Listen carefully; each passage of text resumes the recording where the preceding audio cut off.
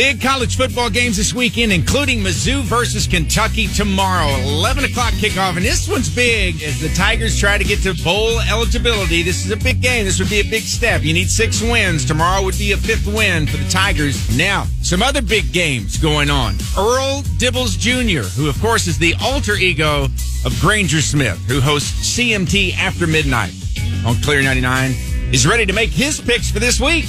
Yee-yee! It's time for Dip 'em and Pick 'em with Earl Dibbles Jr. on After Midnight. If the playoffs are played this weekend, they say they got 4 teams picked out and the Roll Tide Elephants ain't even one of them. But 2 of them is playing each other this week. So let's see what's going to happen in Week 10. Here we go. First up, them Texas Longhorn Steers is herding up to Manhattan, Kansas to take on them Kansas State Kitty Cats.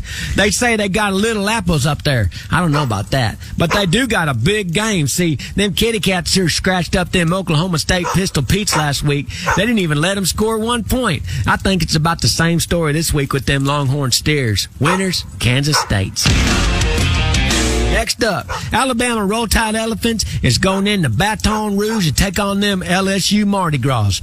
Right now, Roll Tides ain't even in the playoff pictures at all, and that don't make Saban very happy.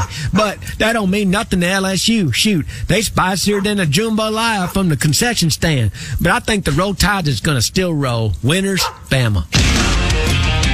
Last one, a little sample of what a playoff could be this year. The Volunteers is taking on the Bulldogs from Georgia.